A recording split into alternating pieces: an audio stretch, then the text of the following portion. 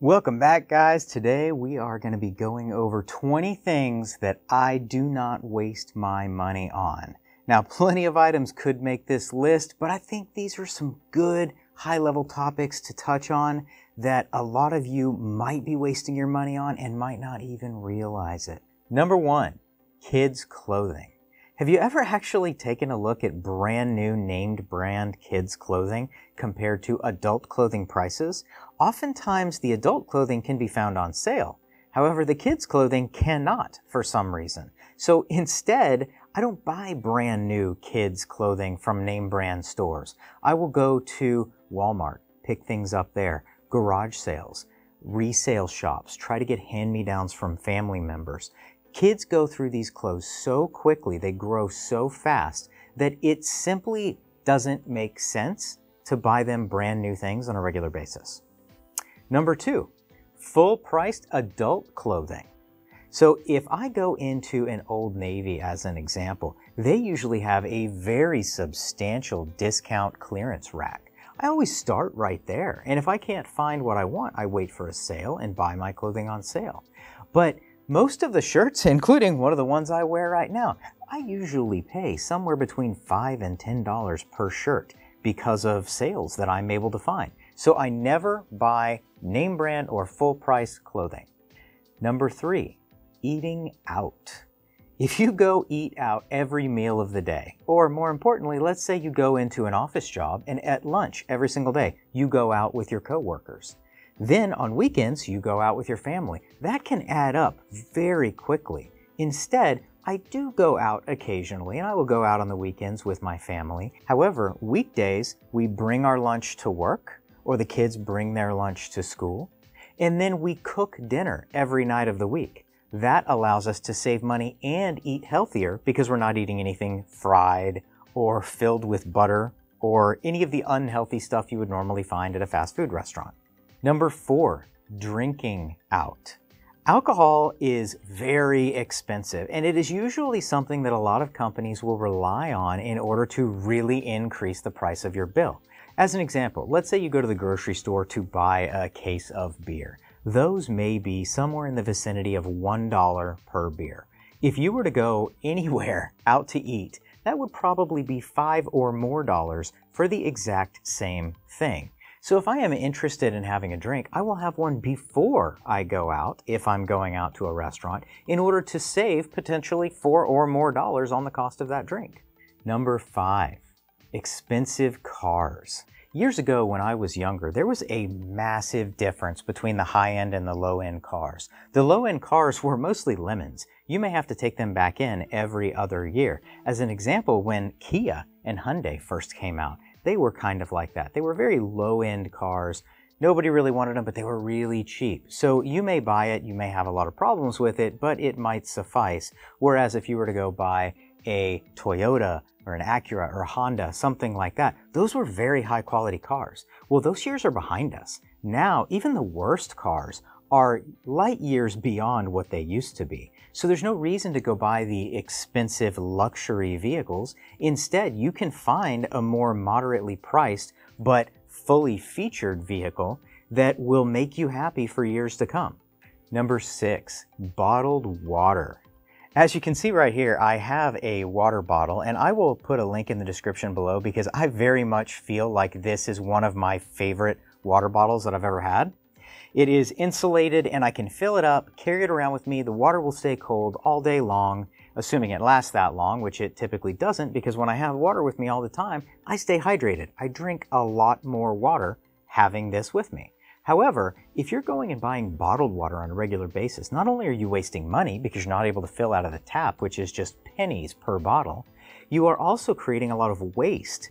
Recyclable materials, yes, but they're still waste. They have to be recycled. They have to be thrown away. So I don't waste my money on bottled water. In that same vein of bottled water, number seven is individually packaged things. Typically, when you buy something in bulk, you get a much better deal and you don't have nearly as much packaging to deal with later.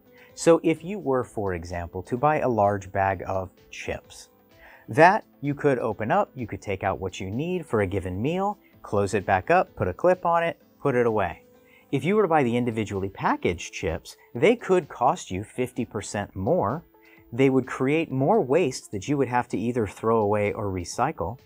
And overall, continuing that beyond just chips would waste a substantial amount of money in your budget.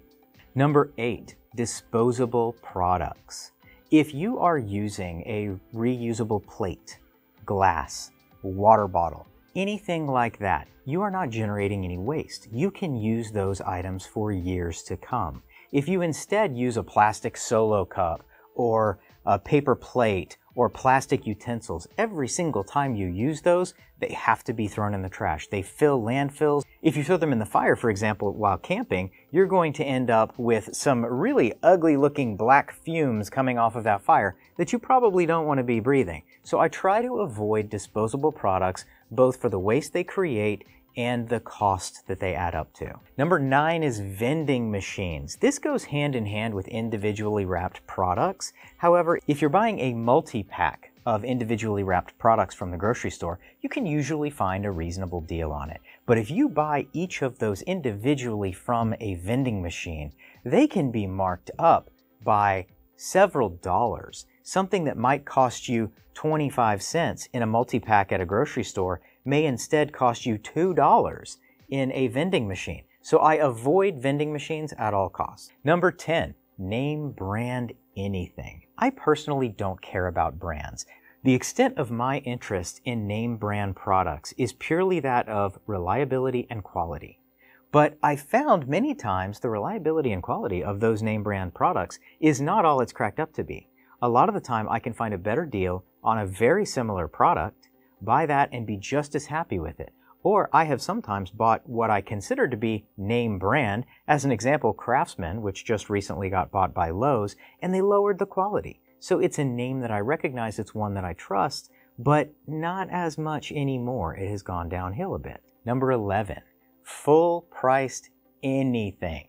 I am always looking for a deal, a sale, a discount rack, anything I can do to save money in every aspect of my life. Now, I don't let this run my life. I don't say, I can't buy that because it's full price and unless it's on sale. Absolutely not. If I need something, I will pay for it. However, as a default, I'm always looking for an alternative. I will always start at the sale rack or the clearance rack. I will always look for those deals prior to going to buy the full priced item. Number 12, any of the latest fads my kids are into. These things can change almost daily, but definitely weekly. I can't tell you how often my kids have either seen something on TV and they desperately needed it. It was the greatest thing they'd ever seen. Or they found something that their friends had at school and it was so popular they wanted to be one of the cool kids.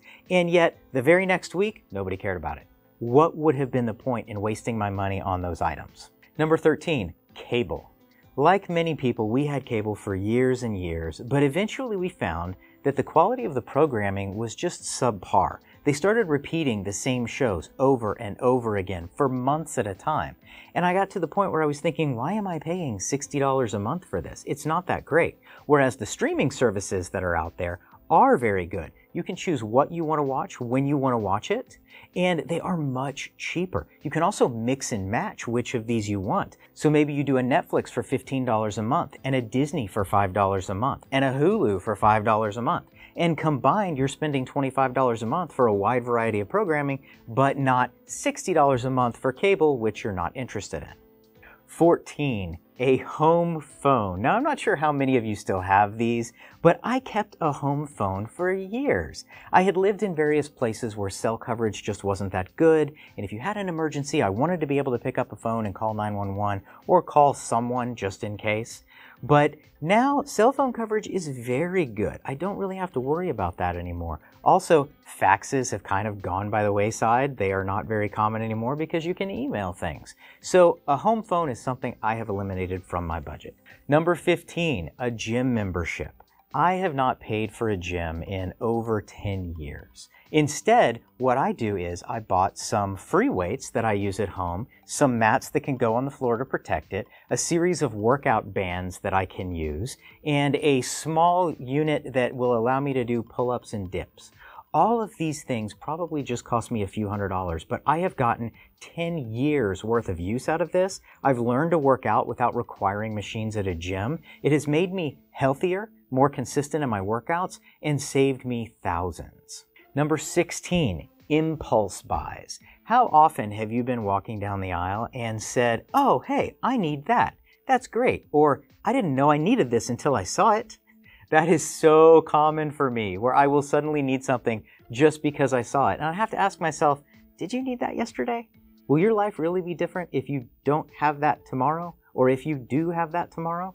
So I avoid impulse buys as often as possible, and I never buy anything at the checkout counter at the grocery store. Number 17, food delivery. I was actually a pizza delivery driver when I was younger, and I understand how tipping works for those types of jobs. But if you think about how companies are structuring the pay for the workers these days, companies are now charging a delivery fee, and it could be something like $3 for having your pizza delivered. That's quite a bit, considering that is before you give a tip, and they make it explicitly clear that that is not a tip. Typically what that's paying for is a fee that the company is going to pay to the driver to pay for their gas to get to you. Something like that. But those fees really start to add up. So if at all possible, if I want to not go somewhere to eat, I'll place an order and go pick it up. Number 18, shipping. Now I know free shipping is fairly common these days, and this has seemed to come and go over the years. But if you have an Amazon Prime membership, you probably never pay for shipping on any of those things. At Walmart, if you order $35 or more worth of items, you don't pay for shipping on those. But did you know that most companies offer something like this? It's not necessarily a pay us a fee and we will give you free shipping for the year, but most companies have a minimum purchase that will be eligible for free shipping. So whenever I'm looking to order something, I try to figure out several things that I need all at once, try to find a company that offers all of those products, and place one larger order so that it all gets shipped free. Number 19, extended warranties. Now these are just never a good deal. Ignoring the fact that most extended warranty companies will try to cheat you and not give you the warranty that you paid for, typically, if you were to add up the cost of replacing the goods that failed versus the cost of buying extended warranties on all the goods you buy, the cost of just replacing the ones that failed would be less. Number 20 is high-cost mutual funds. Now, I obviously have a high level of interest in retirement. My last several videos have been about that. And you can put your money for retirement in many different places. But one place I do not use is high-cost mutual funds. Effectively, what those are is they are managed funds where somebody is going and buying and selling stocks on a regular basis on your behalf. Instead, go for index funds that are low cost, like an S&P 500 index fund or a total stock market index fund. Anything that has a very low, like a 0.1, 0.2% cost margin, that is going to save you so much money over any of these high-cost mutual funds. That is everything I have for you today. I hope everyone enjoyed the list of 20. Please leave your comments below. If you like this video, please like or subscribe. And please click the bell icon below if you want to get notified whenever I post more videos. Thanks for watching. I'll see you next time.